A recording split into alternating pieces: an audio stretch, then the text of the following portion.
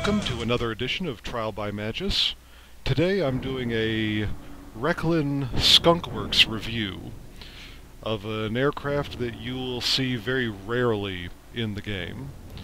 This is the Bell aircraft XP-77, or as I called her, the Airafail. This was a reward aircraft for closed beta testers who exceeded a certain amount of battles during the pre-release phase of the game.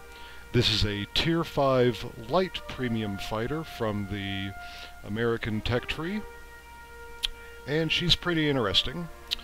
The story on this aircraft, which was actually built, is back in the early days of World War II, when the outcome was in doubt. The American defense decided that a emergency fighter was of use.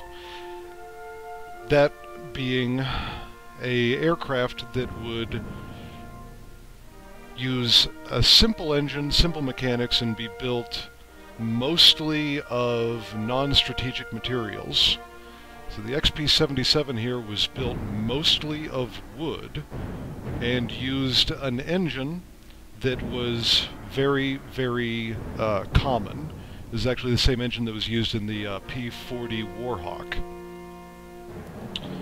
Gun-wise, the XP-77 is fairly lightly armed. She has a single 20mm cannon that fires through the nose hub there, and she has a pair of 50 cals mounted to either side of that central cannon there on the upper nose. Both of those machine guns are synchronized and fire through the propeller. All three of them are very tightly gathered, so the firepower of the XP-77 is light but heavily concentrated, so you get in close and those guns are really accurate. As far as flight capabilities go, unlike most other American fighters, this is not an energy fighter. When she was first introduced, she was referred to as the American Yak, because the XP-77 Airafail has most of the flight characteristics of the Yakovlev line of fighters from the Russian branch. The problem with this is that, well, not only is turn and burn fighting not really productive in the meta of World of Warplanes. It requires a low-hanging dogfight with other turn and burn fighters. The XP-77 is not that good at it. There are plenty of aircraft that are far superior at the turn and burn game, like the Japanese Zeros, the Russian LaGG-3 and Yak-5, the Spitfire from the Royal Air Force. All of these outshine the Airafail in a turn fight, and most of them have better firepower as well, and better health. The only edge that the XP-77 has on them is that she is a very small target. Look at how narrow those wings are. She is a tough bird to hit, but when you start landing hits on her, she doesn't put up with a lot of punishment. She'll go down really quickly. Also, the XP-77 can be defeated by another turn and burn aircraft simply by keeping it in a turn fight.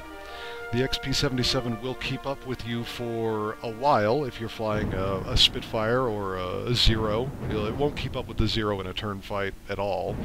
But the longer the XP-77 stays in a turn fight, the more energy she bleeds. And she bleeds energy a lot, so the Airafail pilot has to continually use his boost to keep the Airafail in her performance envelope as far as speed goes, and you can force them to overheat their engines in the middle of a dogfight, and once they run out of boost, the XP-77 bleeds off the last bit of speed, they drop into the yellow band, and then they're dog meat. These are the reasons that you do not see airafails very often, if at all. I mean, I don't even bother to fly mine for a daily double. I will fly it on a dare. That is about it. That, and if I want to take her out into a battle and have someone say, "Oh, hey, what's that?" Well, this is a goofy-looking plane with zero firepower, and it's worse in a dogfight than yours. What do you want me to say?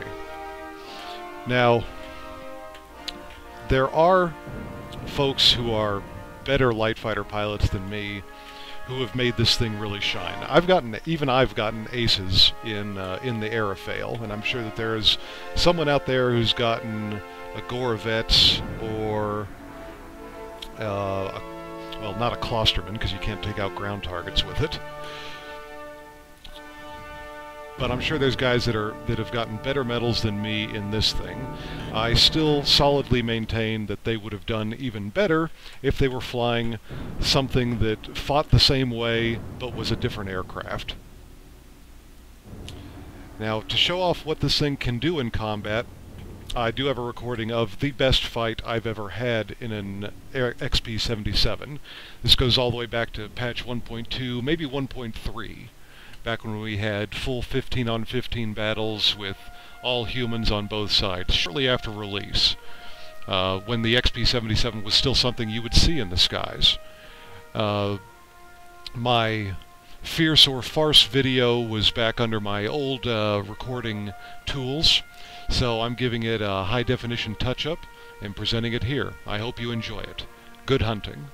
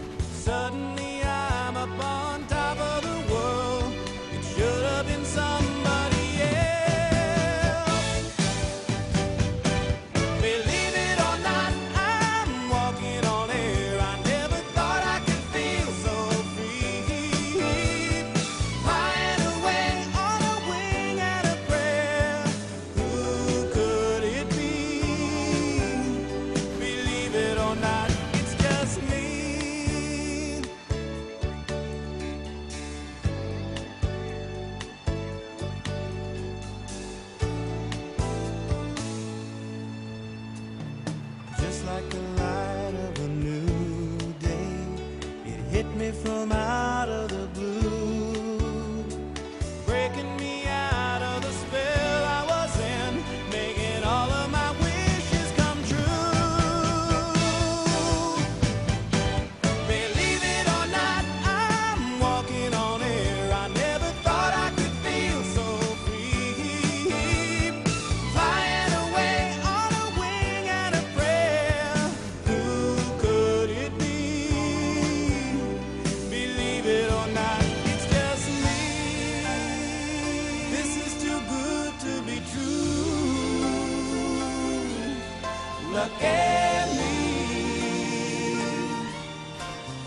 for you.